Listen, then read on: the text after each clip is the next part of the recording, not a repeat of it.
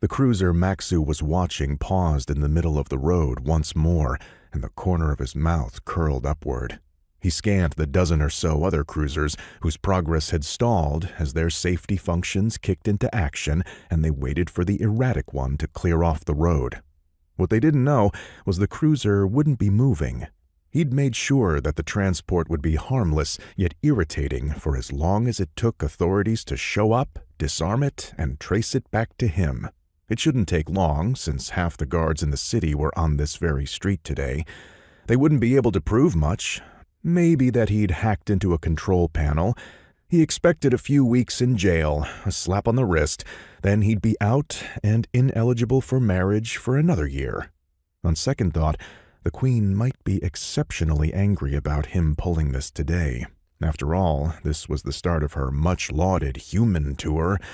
Honestly, if he'd remembered it was happening today, he'd probably have picked a different location, or done it another time. As it was, his little stunt was blocking the road so thoroughly that the waiting line of extra-large cruisers ready to transport humans across the world were all stuck in place, halted until his mess could be cleared. He couldn't bring himself to feel too bad, though. Parading the humans through secretly selected cities of Tremonta was offensive, like these aliens were walking pieces of art for Clecanians to take in. The crowd should have been annoyed the street was blocked in the direction the departing humans needed to go, but all he could see from his wall-leaning stance 50 yards away were smiles. Between a short break in the crowd, he spotted a tall female with dark curls and deep brown skin smiling and waving. A blonde followed behind, grinning just as broadly. Maxu found himself squinting through the Clecanian swarm for glimpses of the humans, despite his aversion to the parade. His Traxian half, a species far more tumultuous in their emotions and actions than his other half, Lignus, pushed him to feel reluctant curiosity about the humans. Well, not about the humans specifically, but about the possibility of a mate.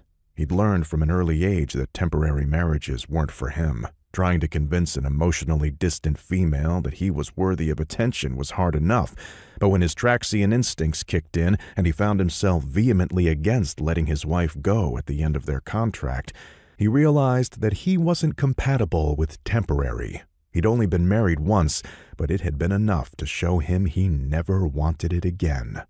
Sure, he could have flings of a sexual nature with females. He enjoyed those. But when he connected with a female, when he smelled her on him for too many days in a row, something in him railed against seeing her move on with another male.